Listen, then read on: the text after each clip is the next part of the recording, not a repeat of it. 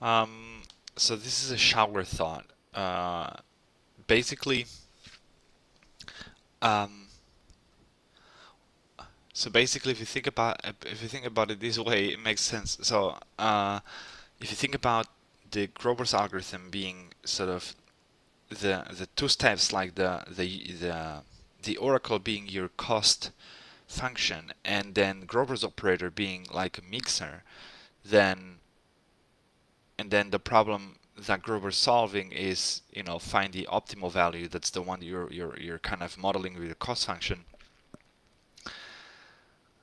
uh, and in this case, your function is just, kind of like flat, and then the element or elements you're flagging are sort of the optimals. And really, this is something that then kind of makes sense. You map with a continuous you could eventually map with a continuous QAOA algorithm, and that's what I'm going to try to, because I think intuitively that's what's happening. The reason I'm doing this is because I wanted to approach Grover from continuous variable quantum computing, and I was just like having some random having that random thought like pop up in my mind. It's like, okay, that kind of makes sense. Yeah, that kind of makes sense. But I'll take a look at it. I think Jack mentioned that in this research paper. I think this is Guillaume's research paper, not just his, but yeah. And I think there should be a section in here, if I'm not, but it's really short. Maybe it's another paper. I mean, it's extremely compact, but maybe.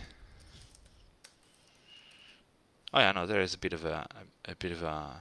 Okay, there's a bit of a stuff about Grover.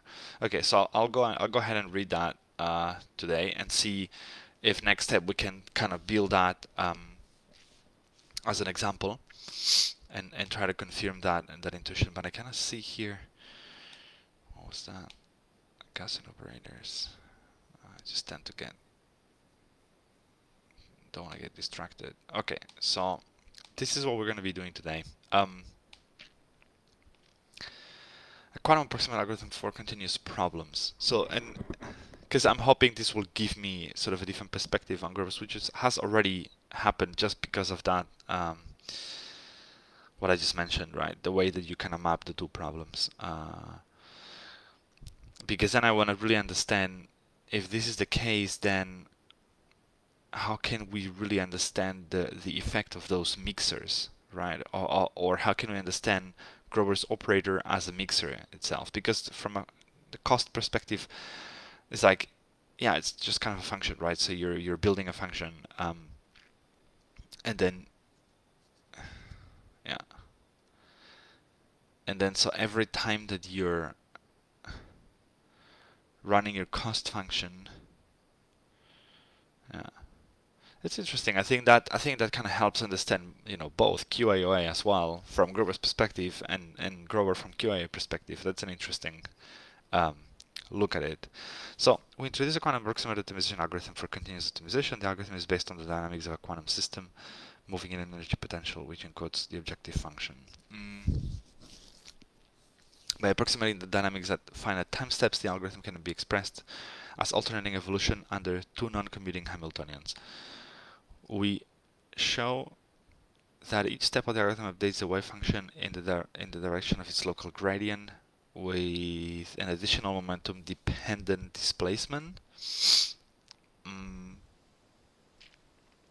For initial states in a superposition over many points, this method can therefore be interpreted as a coherent version of gradient descent in superposition. This approach can be used for both constrained and unconstrained optimization. In terms of computational complexity, we show how variants of the algorithm can recover continuous variable Grover search. That's what I'm interested in.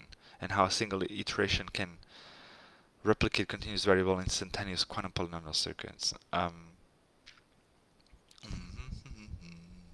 Finally, we test the algorithm through numerical simulation. Okay, let me just fly over quickly first. There's an introduction section, variational quantum circuits. Then there's a bit of a challenge here. Algorithm is to find efficient methods for optimizing the variational parameters of the circuits, and it's possible to choose the gate parameters to reproduce well-known heuristics of algorithms. Quantum algorithm. For simplicity, we describe the quantum algorithm in the model of continuous variable quantum computing, where registers are quantum harmonic oscillators characterized by positions and momentum operators. However, the algorithm can also be implemented in a standard qubit model. Yeah.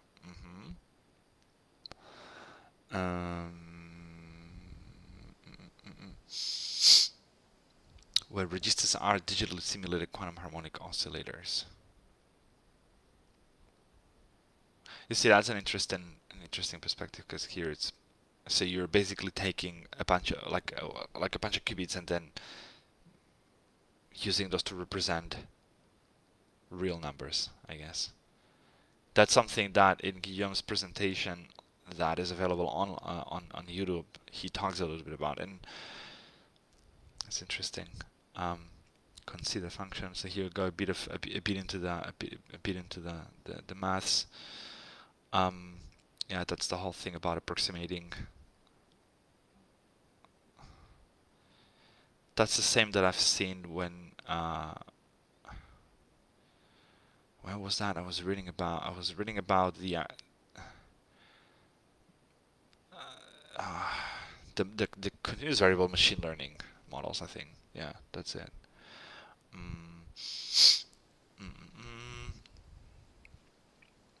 What else do we have here? For instance, gradual reduction of learning. This is where the meat is, I guess. It's not just different. Finally, it is in principle possible to choose different mixed Hamiltonians as long as they do not commute with the cos Hamiltonian. A concrete example is the number mixer, it's an annihilation operator, the update rule.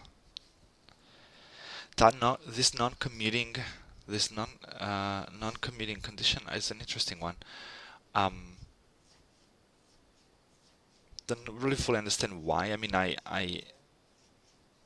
why they must not commute, but okay. One advantage of this is that it is readily implementable using phase shifters. As for the kinetic mixer, it can be applied as a product of independent Gaussian transformations on each mode.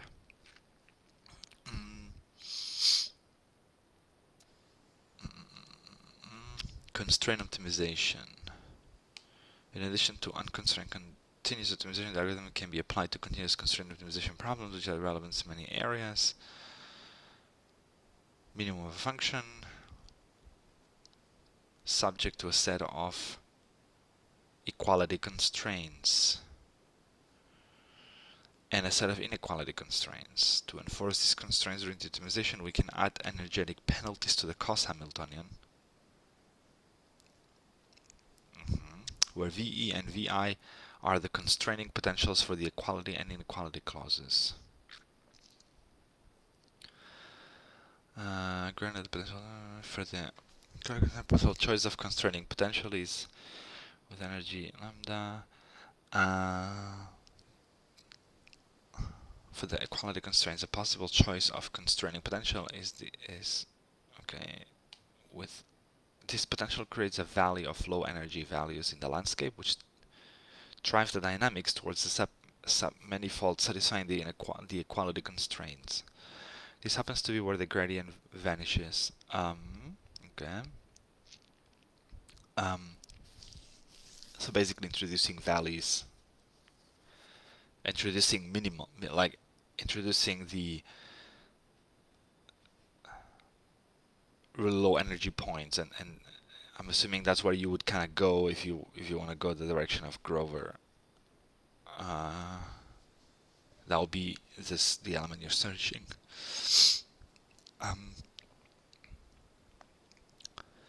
This happens with the gradient. I'm just reading through right now at this point. What about the inequalities? This rectifying function has a linear increasing slope for positive values and is flat for negative values, thus the VI potential will drive the dynamics of the transition towards the region obeying the inequality. That's interesting. One option for analytic optimization is the Swish function.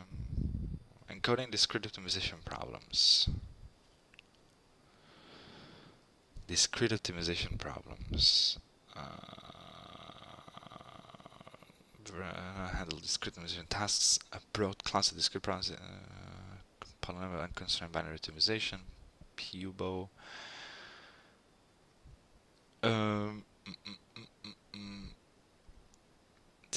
Functions. Complexity. Quantum approximate optimization algorithms are by construction. Heuristics. Oh, so this is about. Okay, so complexity. Quantum. Okay, I see Grover thing here.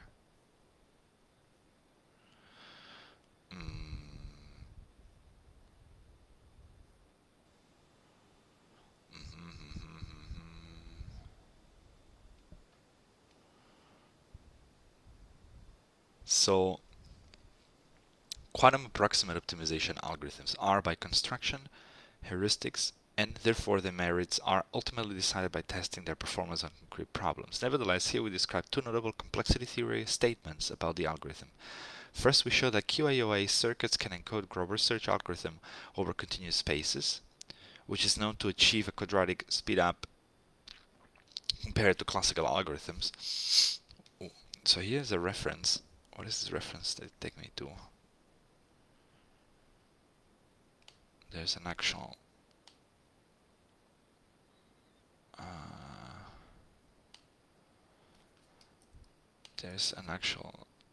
paper,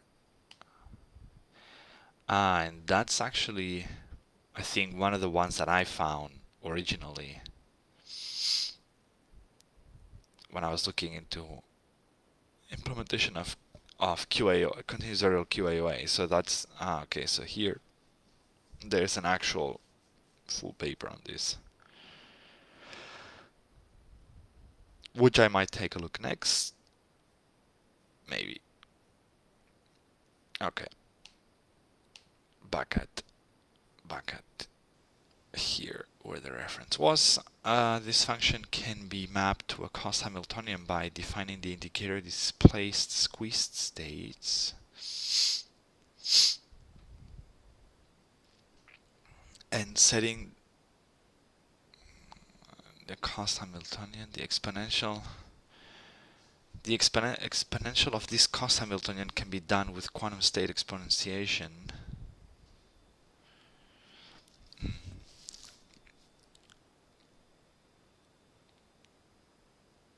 Oh, sorry, I just oh my, okay, so there's I forgot, I missed the part here, which is known. Okay, so first we show that QAOA circuits can encode Grover's search algorithm over continuous spaces, which is known to achieve a quadratic speedup compared to classical algorithms.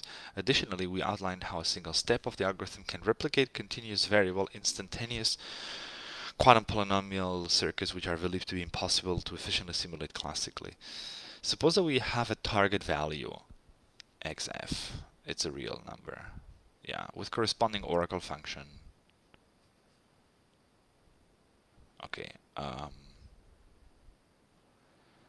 not familiar with this way of expressing the oracle function, but I guess that's something that is defined in this paper, in this other paper.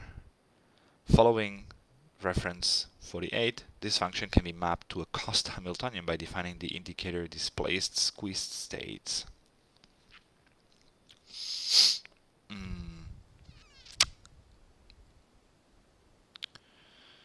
Okay. And setting the cost Hamiltonian to this. Okay. The exponential of this cost Hamiltonian can be done with quantum state exponentiation. As to the mixer, we choose a projector onto a state that is sharp in the moment. As for a mixer, we choose a projector onto a state that is sharp in the momentum basis, namely f is this big F, however that's called, is the tensor product of Fourier transforms on all modes, what? And x0 is some choice of initial momentum value. The resulting QAOA unitary reproduces Grover's algorithm, and it's speed up by setting the parameters to pi, so the two angles the pi for all j's. Oh, okay. The inability. That's it, right? I will probably solution during subsequent steps again. Stiblinsky-Tang. Okay, and then the paper goes ahead talking about the CBIQP thing.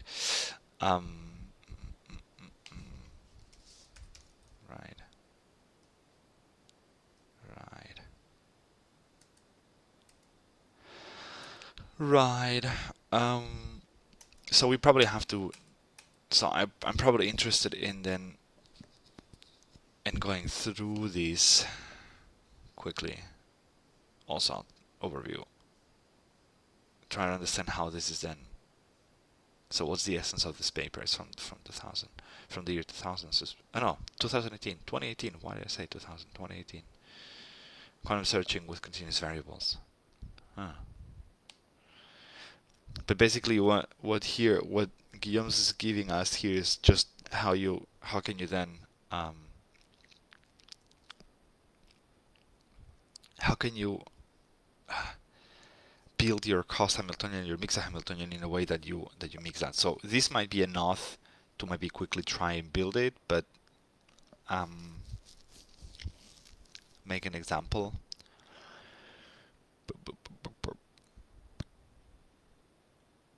And then so here's something with squeezing.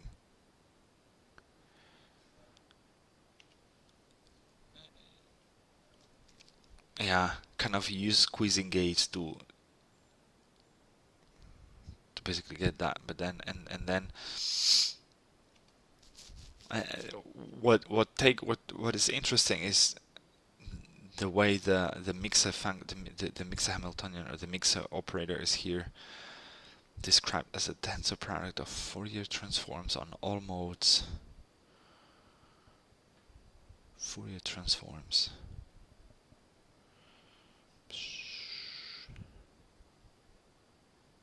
Interesting. And then setting the angles. Pi is then the parameter you're gonna use. Crazy.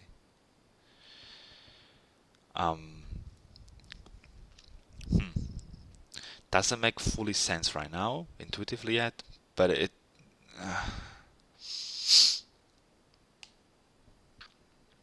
So, what does this other paper say? A fast quantum search algorithm for continuous variables is presented. The result in the quantum continuous variable analog of Grover's algorithms originally proposed for qubits. A continuous variable analog of the Hadamard. Okay, so first things. So I think I've seen this somewhere else. The Hadamard being sort of a continuous like a digital analog of the Fourier transform operation in CBQC, and this may be having something to do here with the mixer being a tensor product of Fourier transforms, because the fact that it says a tensor product, it means it's applied to all Q modes, right? That's what I would say, and intuitively. And the Fourier transform, in this case would be the Hadamards. And then if we take a look at Grover's algorithm circuit, let's see if I can find something quick. Yeah, so there is here in the diffuser, right? So there is all this bunch of Hadamards in here. So that might be something. There might be something here. Okay, cool. It's used in conjunction with inversion about the average of quantum states to allow. So there again, talking about the inversion about the average. I wanted to have something a bit more, but maybe the CBQC version is a bit more obvious that this is the way to explain the algorithm. We'll see. Of quantum states to allow the proximate identification of an unknown quantum state in a way that gives a square root speed up over the search algorithms using classical quantum variables.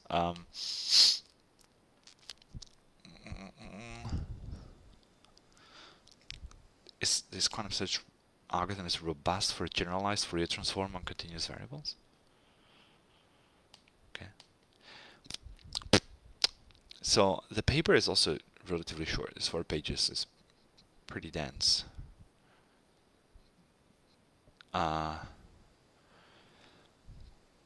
Especially it's all math, I think. But let's try to do a quick fly through. So quantum systems can cannot, as a result, suppose quantum computers to perform certain computational tasks faster than classical computers. Blah blah. The real interest of field. Okay, so this is a bit of an introduction. Usually implemented in quantum systems whose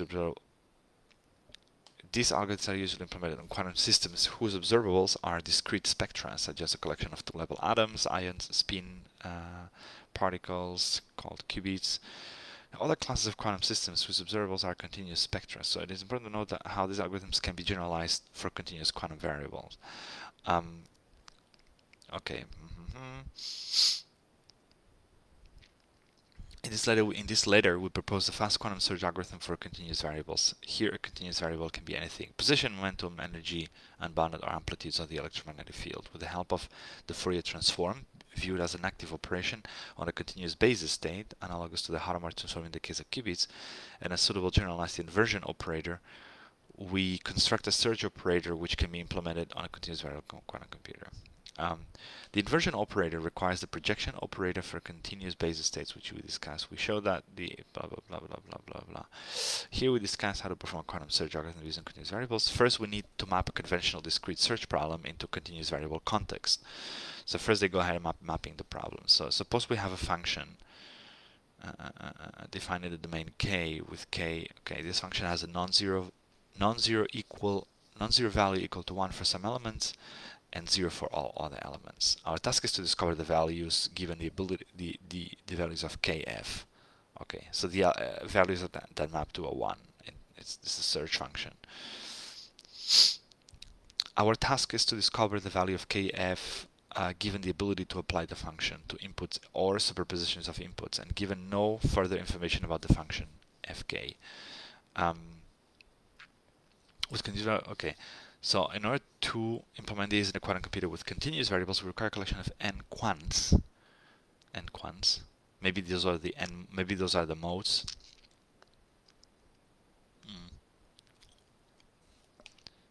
N quants.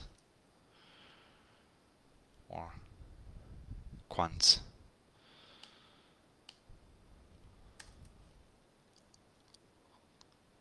Ah, come on.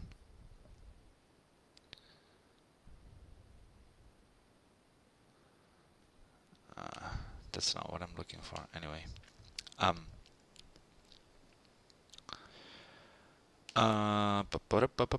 where was I? Quants. Maybe I just read it wrong. Where was I? Here.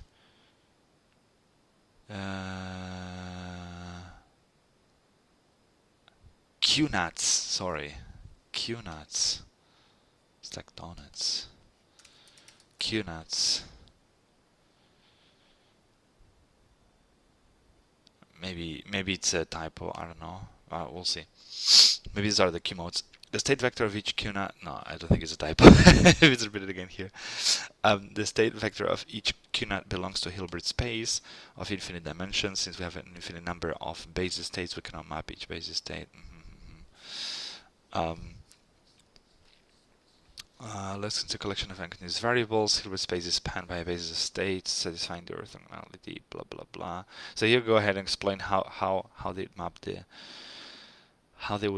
how they would do the cost function, right? That's kind of in the context of continuous variable embedding, executing the function f corresponds to adjoining an extra state to the system originally in the state 0 and applying an operator if x belongs to the region corresponding to kf.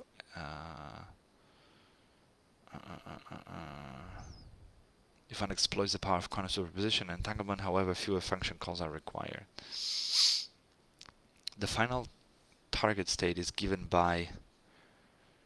We need a suitable unitary operator which can take the initial state to the final state, just as we have the Hadamard transformation in discrete computation. One of the basic operations with continuous variables is the Fourier transform between... So I probably got to dig a bit into the Fourier transform a bit more in the quantum instead of the discrete discrete continuous variable quantum computing. But it's basically one of the basic operations with continuous variables is the Fourier transform between position and momentum variables in phase space. By defining the Fourier it's funny, this phase space, I keep seeing that as the phase space, Fock space, I don't know. By defining, I don't know what's the difference. By defining the Fourier transform as an active operation on n quant states, we can write this. Okay. And both are on position basis. This has been used, okay, in developing error correction code for continuous variables. This first one.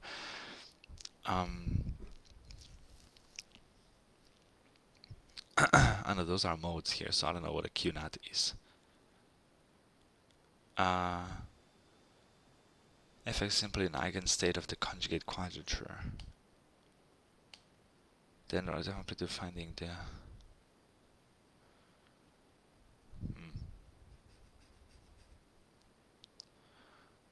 target state. Therefore, okay. I was supposed to just fly over it. So basically, they explain here. Okay, so this has to do with the Fourier transform being applied in there, but it's maybe not as it's maybe the Fourier transform is maybe the. So I think we're not talking about the diffuser yet. We're talking about the oracle, or we're talking about the preparation. So we're talking about getting into superposition first, and I think that's what we're going to use the Fourier transform for. That's my guess here. Then they talk about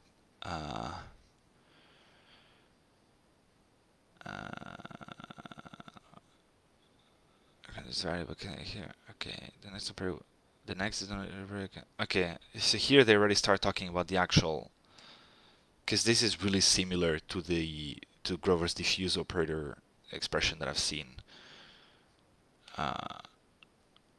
in some places. Oh yeah, here, that thing here, you see, like 2 thing minus not the same, but yeah, actually it's pretty similar. Yeah, I don't know. Okay, so this means that up there must be talking about the superposition and the application of the cost function. And then there is the inverse thing here. Cannot be projected, like this case we cannot define the projection operator for the basis because the operator and that's it, and basically a bunch of maths. Thus the operator C creates superpositions of 2 quant states, just as Grover's operator creates superpositions of 2 qubit states. Once we understand the action on the QNATs, we can obtain the total number of steps required to reaching the target state. Okay.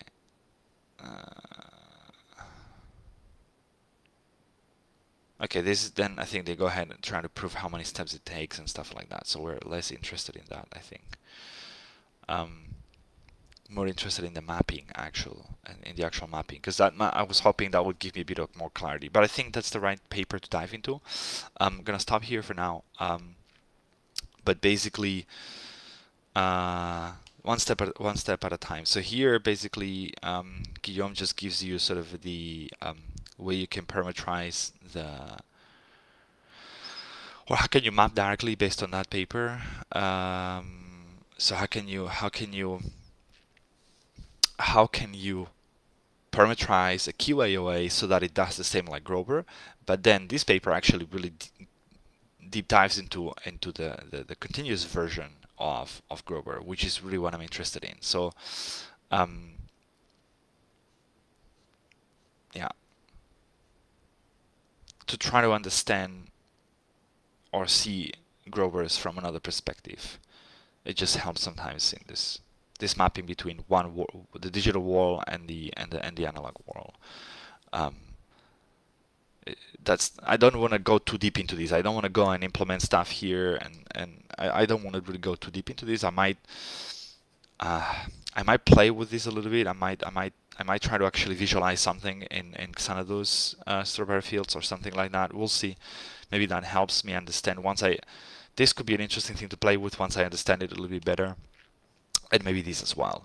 but I don't want to go too deep into this, just to try to get sort of another perspective into Grover's algorithm, and then see if I can approach the digital version, so the actual discrete variable quantum computing version, and break it down in a different way, because the video that I did about the uncertainty moving and stuff like that, I kind of like it, but I feel it's still not there where I want it to be. So that's my goal. Perfect.